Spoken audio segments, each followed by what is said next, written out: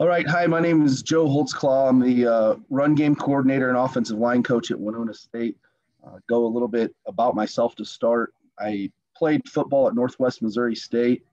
I was probably the shortest tackle to play Division II football. I started 43 games at 6'1", so I hold that title. I don't think many people compete for it. But after Northwest, I stayed on and I was a graduate assistant there for a couple years. And then my first full-time job was at an NAIA school, Hastings, Nebraska, and I was the coordinator there for 4 years. And then went to Kearney, Nebraska, a Division II school out there for a couple seasons. I was out there for 2 seasons, and then now this is my 4th year here at Winona State. And we've had a great run just in my short time kind of here. We 26-7 kind of in the conference since we've been here, and I'll go through and kind of go through the way we build our offense, and hopefully you guys can connect a little bit with some of it. My contact will be on there at the end. If anybody has questions, I'd be happy to follow up and answer anything you guys might have. But the basis of the talk today is going to be building run schemes and how we build them in a game plan. I think, coming from an offense that we did a lot of power and said we were going to line up and pound power, I think there's good times for that. And coaches certainly have their philosophies where they have a play and they think you should be able to run it all the time. And I think there's something to that. We are a very, very traditional pro style offense and use all the different motions and all the different personnel groupings and formations. And in order to take advantage of all those different pictures, we have to be able to run a ton of different schemes. And so what I'll do is I'll kind of buzz you through how we build that stuff and hopefully spark some interest here. Building the run game for me, your offensive line, especially in a system like this, we start from the basics. We start from scratch just with the steps. Basically, I tell my guys is I'm going to get you through the first 2 or 3 steps, and after that, it's a fight. It's going to be a dog fight no matter what play we're running, no matter if we're passing the ball or running the ball. I'm going to get you to the spot we need you at, and then the rest is basically going to be on your attitude and your effort to finish those blocks. So must-knows, we're a balanced strike team, meaning for me, we try to strike our hands on the second step in any concept and any block that we're running. We've adopted the lateral vertical run steps.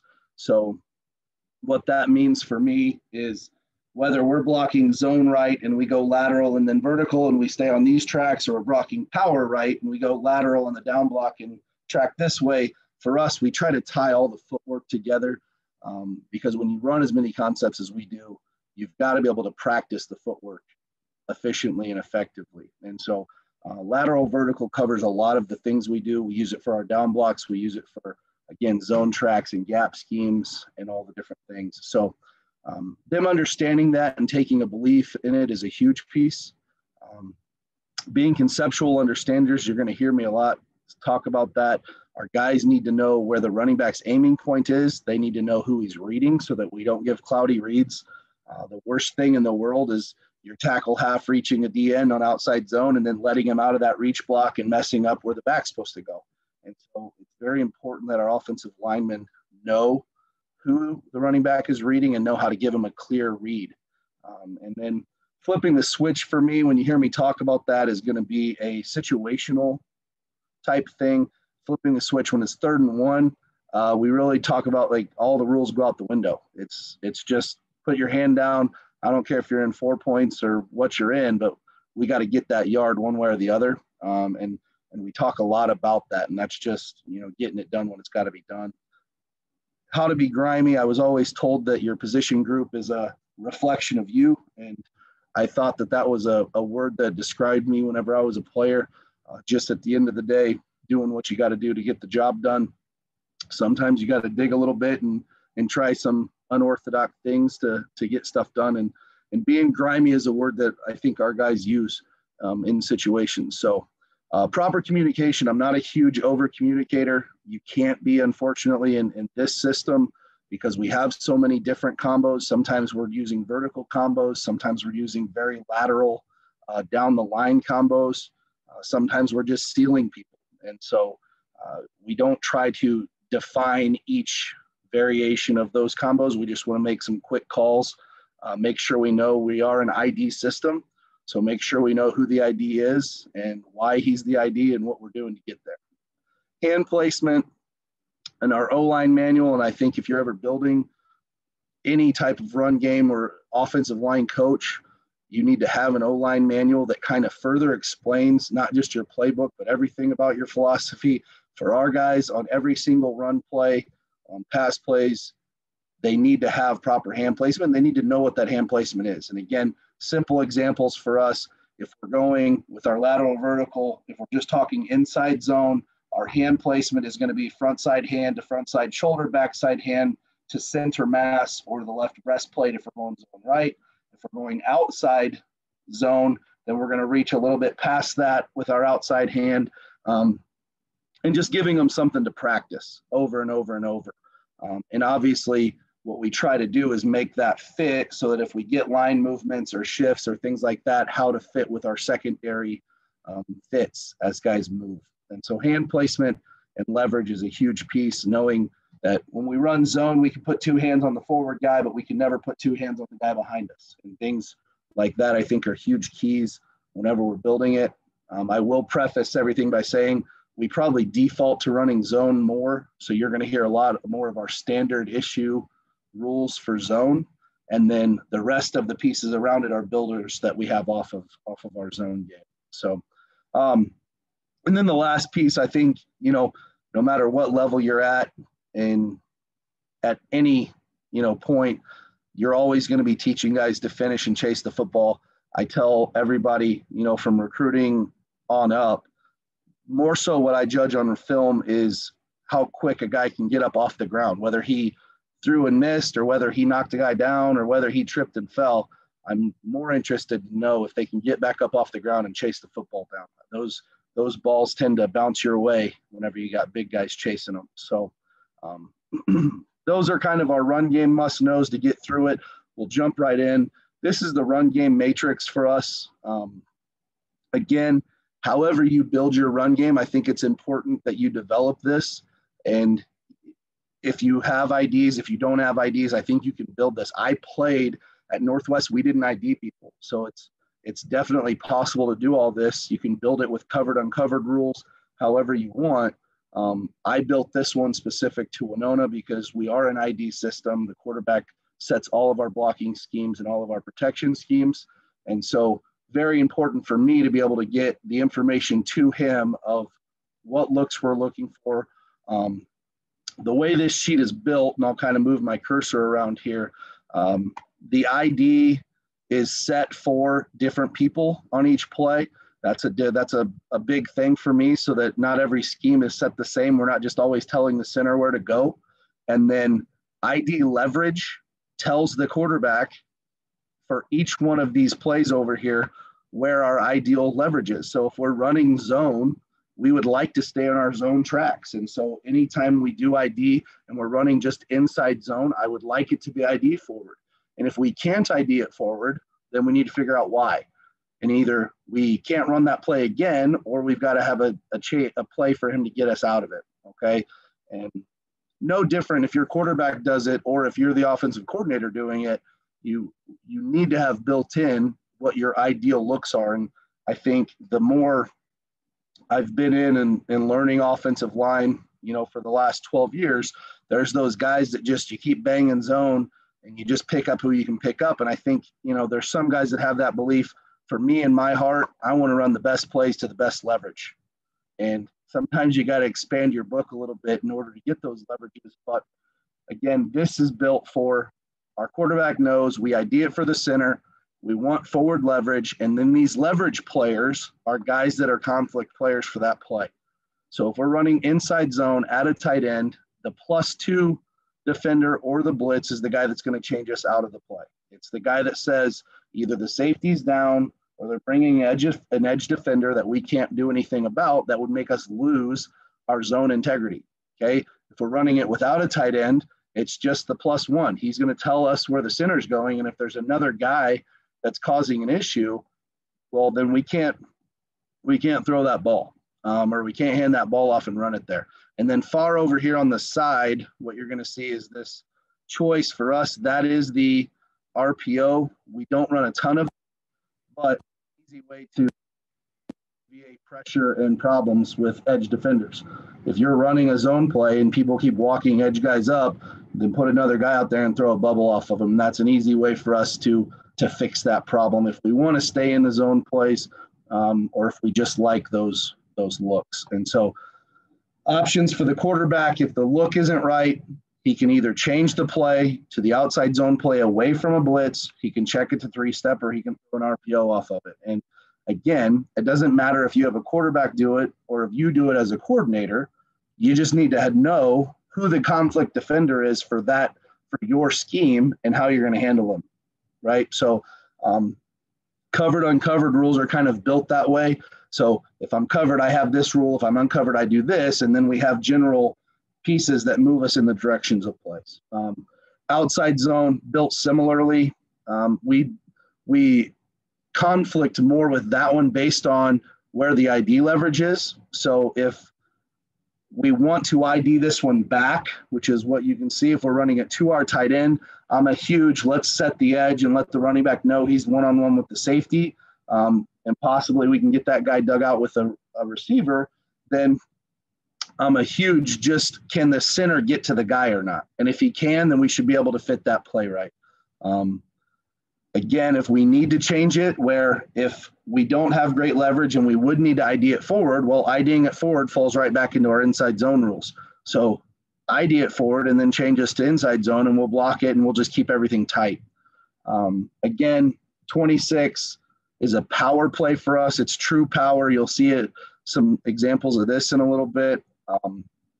Based on, there's guys that want to run power no matter what. So whether you would change it based on the safety leverage, or wherever that backside defender is.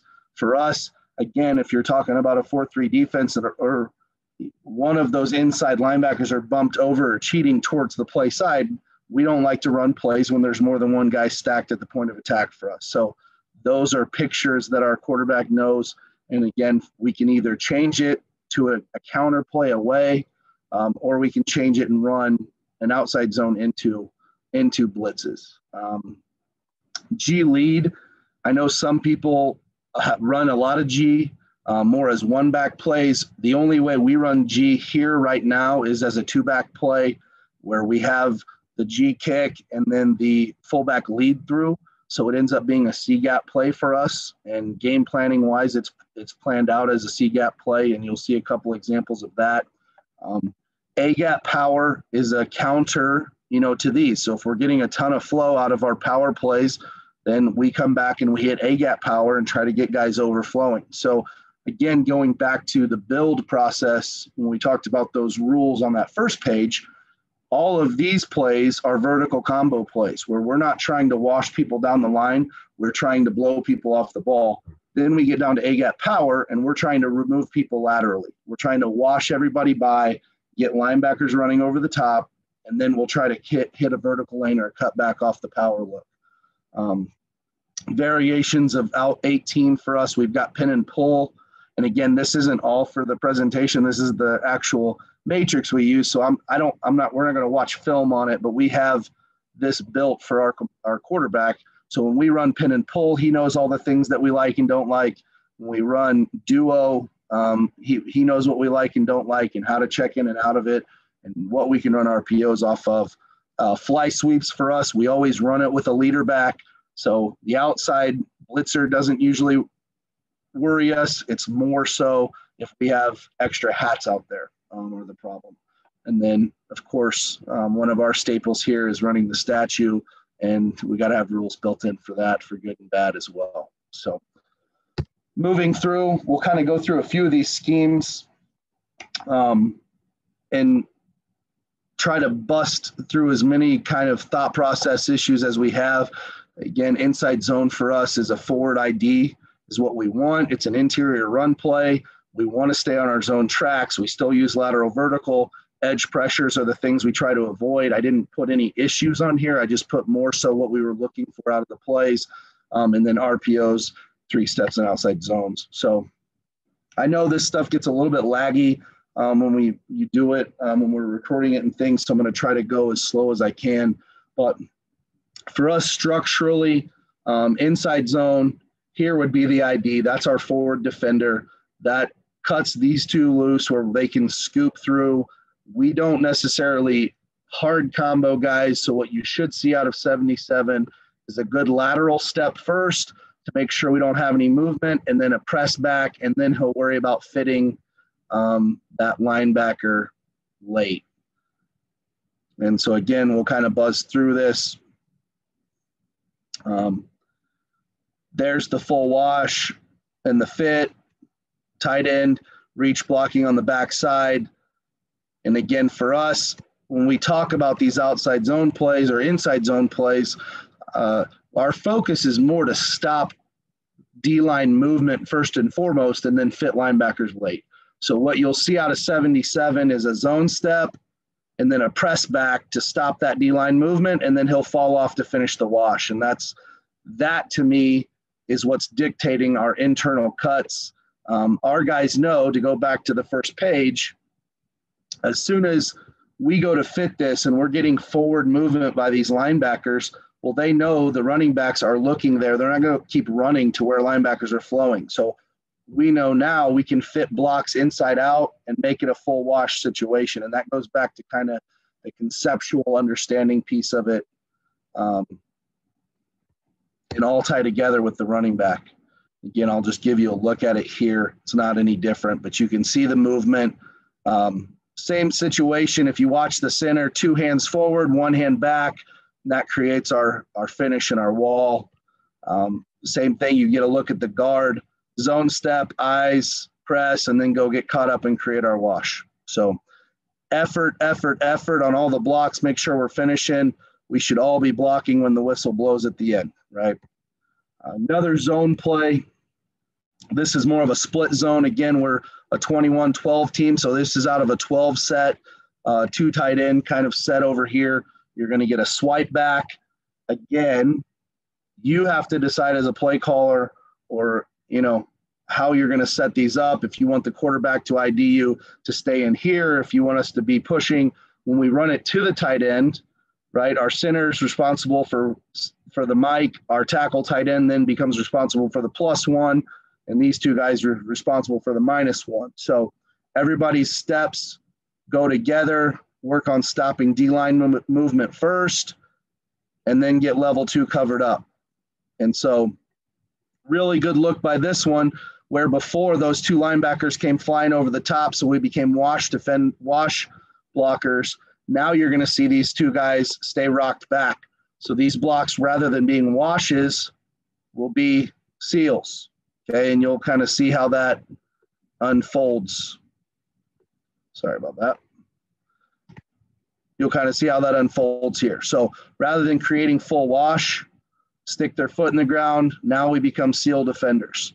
And just understanding what the back's looking at, trying to make him right. Our right tackle, if you watch him, does a good job here of trying to figure out, you'll hear me talk about most threatening defender. Yes, their +1 is out here, but we're never going to leave the box to go try to fix one of those blocks. So he secures his gap. He looks for help. He refits. He's just going to keep on his zone track until everything settles in. Center does a great job checking, helping play side, then fitting his guy, getting us the fit, the seal. The running back's running tough. Okay, so that gets us kind of through the inside zone piece. And again, there's 1,000 different things, obviously, we can kind of talk about through those. But making sure you guys know how to fit those blocks is a huge piece. It's a huge piece for how we do things, again, just because we run so many different schemes. For outside zone, I know, there's a huge contingency, and some guys run what's called wide zone, and some people actually run outside zone. So I put 2 different looks on here. I prefer this play to be ID'd back, meaning I want us to set a hard edge and then let the running back split the C gap and have one-on-one with the safety. some people would rather ID forward and get everything moving lateral and chase those guys. And so I put both of them on here. I think there's room for both of them. We'll carry both of them, and it'll depend on who we're playing that week as to how I want to use them. But this first one is a ID forward technically because he is in front of the center. If you saw right here, our quarterback walk up, reads the picture. He puts the ID to the guy in front of the center. So this is technically a forward ID for us, which puts us all at a little bit of a disadvantage in chase. But our center is really athletic, so you'll see on here, he will get to 36, takes a great aiming point, lays 36 down, which I know some high schools don't get that, have that luxury. We do at college and we use it. So otherwise on the edge, you can see how the tight end, we talk about with those guys is they're going to shuffle. Again, secure anything through their gap first, and then they'll add in. So you'll see him shuffle. We don't need help on the edge. Then he goes and fits his defender and keeps him away from the play. And again, for me, that goes back to the understanding piece. Those guys need to understand that these guys out here are the last and least important players. We got to get the edge set. We got to make sure we keep our leverage. We got to make sure we get the guys we're supposed to get to. And so he's technically supposed to get 37, but he's going to make sure we got our edge first, and then he's going to go get 37. So again, keep the read clean for the back. He's basically reading 44. So our tackle right now ends up knowing it's going to be a wash. So he keeps him pushed to the sideline, finishes him out, run through the arm tackle. Okay. So that's more of the look, again, if it's ID'd forward, of how that's going to shake down for us. We still like to cut backside defenders. Our guard didn't get it done on the backside. Otherwise, 91 wouldn't have been in chase, and it would have been even a cleaner look. Here's one from the other shot. You'll hear, so for outside zone for us, you're going to get bucket steps, believing in my thought process is we're going to give a little bit of ground to gain a little bit of ground. If D lineman takes 6-inch steps vertical, we're going to give them those 6 inches while we're gaining 3 feet sideways. So if you watch, after we take these steps, we should all look the same. We're all taking our bucket steps. We've all let the D lineman take their vertical steps. And then as soon as that happens, we need to get our second foot in the ground, and we need to start creating vertical pressure. Okay. And I think what gets lost in this play the most is O-lineman being okay with keeping this thing on the line of scrimmage. And you have to fight this drill. You have to do this drill every single day, where as soon as you get engagement, you start trying to dominate defenders and press them out of the way. And this is a pretty good look by the left guard and the left tackle of taking our steps. We're always going to check next man play side. And then as soon as we have guys, we start finishing blocks. And it's always great blocking. We have receivers here that block their tails off, and that makes life a lot easier here. So, okay, now we're going to run it my way, or my preferred way. We're going to ID it back. And again, you can already tell this isn't a great leverage situation for them. They have 2 guys hanging over the edge. The reason they have 2 guys hanging over the edge is because we run a ton of G lead out of this look. So we will down block these guys and get a kick out, and they want that extra hat out here to help with the G lead play. So we match this play up with our G lead play. Now they've cheated outside. We still ID it back. You can see the quarterback put it to the backside linebacker. So our center, left guard are going to be working to him. Our right guard and tackle are going to be working to him, and we're going one-on-one and one-on-one with those 2 guys. These 2, and I think it's a luxury we have that some other guys don't. We have tight ends and fullbacks that can block, and they can block their tail off. So you watch these 2 guys, we feel great about our one-on-one blocking situations. And then here's the hard edge. You get out of the tackle and guard. And there's your C-gap play, and he's one-on-one with that safety again, which is what we want for him. Again, right tackle's a little bit slow out of his stance, but what we want is when we pause this thing is that we've all taken our bucket steps. We've all got our eyes to the next man play side to start in case there's any dedicated movement. And then as soon as that's not happening, watch 64 put his foot in the ground and go create a vertical seal. And that's how we're going to create the seam for the C gap. And again, there's different philosophies on how to fit this play. That's just how we do it. And I think what's most important about when you're game planning is that you know how to dictate the gaps in the run game whenever you want to fit them. So that's that. Get guys that are chasing the football, finishing blocks downfield. Okay, here's another 19 play. Again, now he IDs 32, so this is an ID back. We all have good leverage. It's without the tight end. That was why we put this one in. He did ID it back, but what you're going to see on this is we have line movement. So our center ends up having to take these D linemen slanting, and then we get our front side guard up to the actual ID. And you're going to see one of the issues under center with a fast center and a slow quarterback is he gets stepped on every once in a while.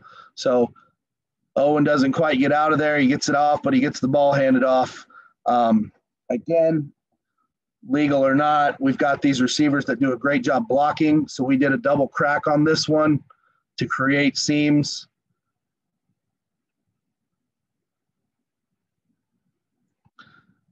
And then there's the reach and the fit out of your two, your left guard and your tackle. So they know that they're going to the IDs. And if we get cracks, like for us, again, this is just a whole different blocking scheme. But if we set cracks, then they know that their ID goes to whoever those cracks were coming from. So they should be working out to replace these receivers out here. But everyone else fit the play the way they were supposed to, and then there's your C-gap seam again. So regardless of how we do it, our running backs, our offensive line know that when we run our outside zone schemes, we're trying to hit through that C-gap, no matter how we create the seams or the cuts or whatever we're doing. Okay, getting into power. This is our 26. You'll see the number up there. This is 26. Open for us is away from tight end. This is generally how we run power, is a weak side power play. Down gap scheme, under everybody understanding. It's, similar thought process to zone. We stay on our tracks down. We get a combo when we can get a combo, looking to follow it through the B or C gap. Guys that mess this up, again, I'll talk about it. The guys that can mess this play up is if we were motioning over and 31 was with them and there's two hats on this side of the center, now we've got bad leverage. As it is, we've got great down gap leverage on this play. They've bumped extra people over to our fullback. We're going to motion him over. Not a lot of movement with him. Now we work through our combo. The one thing we do a little bit different is we don't block back on 3 techniques. Everybody's got a different opinion about that. We pull our center. I'm not a big fan of trying to get back a gap and a half to go get that guy, so we'll just power pull this cat at center. Again, he's athletic enough to read it. There's the fit. There's the receiver block. And we're looking to run this play through the C, wide C gap. If they try to box it all in, we'll bounce it. If we can get kicks, we'll get kicks. One guy that didn't get it done was the tackle got a little bit hung up on that vertical. He ended up getting the guy pinned off. I think versus a good linebacker, he probably beats us over the top there. But he ended up keeping him pinned in there. So, again, coaching points, understanding these funnel hinges. Again, this is what stops moving. People start moving to stop zone plays. Then we come back, we run gap scheme to try to hold everybody's movements in, and then we'll bounce it out after some seals and kicks. So, philosophy of why you run plays and how you run plays is totally up to you and how you want to coordinate your offense. For us, all these plays, this looks exactly like we would run our split zone. We line up right here and run 14 zone, and he comes our kick out. And then we'll come back and all of a sudden we'll run power the exact same way. So now we don't need to kick them out. We'll seal everybody in and bounce it to the C outside gaps. And again, there's our receiver block. And again, I can't emphasize enough how important that is whenever you're putting your run game together, is having good, solid rules for those guys. Okay, similar alignment now, motion over. Now we've got a tight end on the backside, so we're a 21 set. So we'll do a three-man scoop through. And the only way you can do this, guys, and we understand as running backs and as pullers that we're trying to hit this play out here, right? Some guys that just call power, they can't always say or know that they're going to run this as an outside play. For us, we're all on the same page where this thing's supposed to hit. That's why I'm not worried about these people back here. Right? We're going to scoop in and try to take care of the most immediate defenders, which is actually going to be this safety that's flying down here. Okay, so you'll see them push everything through, get good seals back there. Again, tackle climbs, gets the linebacker sealed back. So down gap schemes, stay on tracks. If we can get the extra hat for us, the way we get the extra hat is if we can bring this three-man scoop through. That means our tackle can go to the front side guy rather than going to the backside guy. And we have a call for that. So when they're in this alignment where they have all these extra people back here, we will make a call that tells the tackle, go ahead and take the front side linebacker because we can get through to the backside one. Again, we're trying to bounce our power play wide. So that's a good look for us. Now we're pulling to the safety. And you got one-on-ones again. Okay, the last scheme I'm going to go through is our G lead, just because it fits off of our other stuff. It ends up fitting like a pin and pull scheme. We're running it with a fullback and a one pulling O lineman rather than your two puller system. Still a C gap play, D gap play, gap scheme for everybody on the front side, meaning it's a down gap look. If you're covered, you block down, and then building it off of the leverage of the offensive center's man, which is a lot of times the ID. So for our look, we build this. You'll see this is special because the running back actually dribbles the ball before he takes off on this one. But our two outside defenders, this is a little bit unorthodox. Normally we would run it out of 21 with our fullback right here. And we would get a true down block, and then our fullback would seek out the Mike linebacker. When we get into our 12 personnels, we just do it as a 2-for-2 system down. Again, great leverage for us. This is where the center's guy is. He's all the way behind the play. So we're going to pull a play side guy or center, and then we're playing off of this guy's leverage. So you can see in this look, the guard's covered. So he's going to block down. Our center's going to pull. Tackle, tight end have great leverage to hold their seal blocks. Again, there was the running back dropping the ball on the ground, picking it back up, but everybody did their jobs in terms of the seals and the kicks. So you saw earlier where Bemidji had put two extra guys out here because of this play. If you have two guys out here, we can run outside zone and seal them out. If you want to keep your guys in here, we can seal guys in and go attack the wide gap. And so that's how we tie all the schemes together. Again, get the running back one-on-one with that safety, and that's a matchup that we like, especially when we got guys like that. So good look at it there. Here's another look of G lead. Jump the tight ends again. Here's our 12 personnel set. Same deal. Now we're in a 3-by-1 look rather than a dead side look. Still, one guy playing outside, a massive humanity in here. Seal it all in and attack the C gap. They leave the wide guy. Our other tight end does a great job. Again, this is where our ID system comes in. Here's our ID, meaning that's who they're to. Here's our center's guy. Now he knows that he's got to go make the play right. He steps down. We're leaving the end man. So he's got to go fix it and get to the safety, which he does. And you attack the gap you want to attack. And again, for me, the most important part is that we're attacking the spots on the field that we want to attack, because those are things I can control. Those are the things I can coach. The hard part is your guys have to understand whether we're trying to seal guys in or whether we're trying to push guys out. And then the back needs to understand it and where it's going to fit. And it's a great, it's a complex system, but our guys do a great job learning it. I'll tell you right now, this is a true freshman, did not redshirt. This is a freshman. This is a freshman. So it's not a system that you can't run. It just takes a lot of time. Those are young guys. 64, the right tackle is a freshman tackle. So this was game 11, and we were about out of dudes at this point. But we had them out there, and they were still blocking schemes correctly. So I'll kind of recap and finish here with the championship qualities. These are things that I think you got to get ingrained into them. I talked a little bit, hand placements. They have to know where their hands go on every play, because if they don't have an attack point, they're going to drift to the outside. You're going to get the holding calls. We do a lot of down blocking and front blocking. They've got to know exactly where those hands need to go.